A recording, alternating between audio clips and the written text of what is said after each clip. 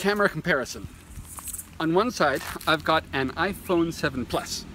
On the other side, I've got the Sony a6000 with a Carl Zeiss 24mm 1.8 aperture lens open all the way.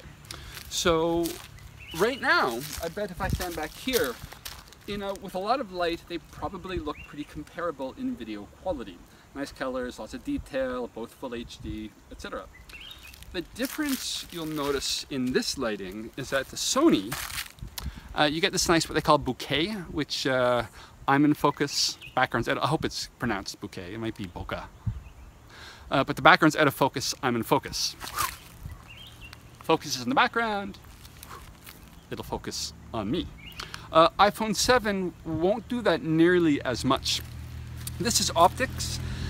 And it's because on the Sony there's a big lens and a big sensor, size of my thumb, and the way the light goes through the lens and hits the sensor, if the aperture is open, so the lens is open really big, then automatically, just because of optics, whatever's in focus will be sharp, everything else will be blurry.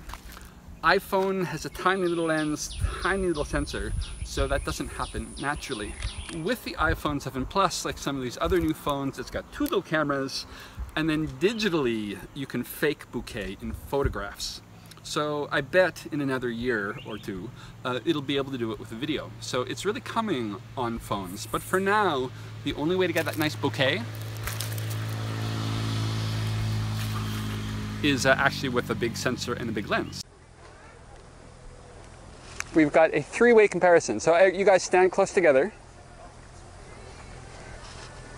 So over here we have the iPhone a6000 in the middle, and then the Sony a7S II over there.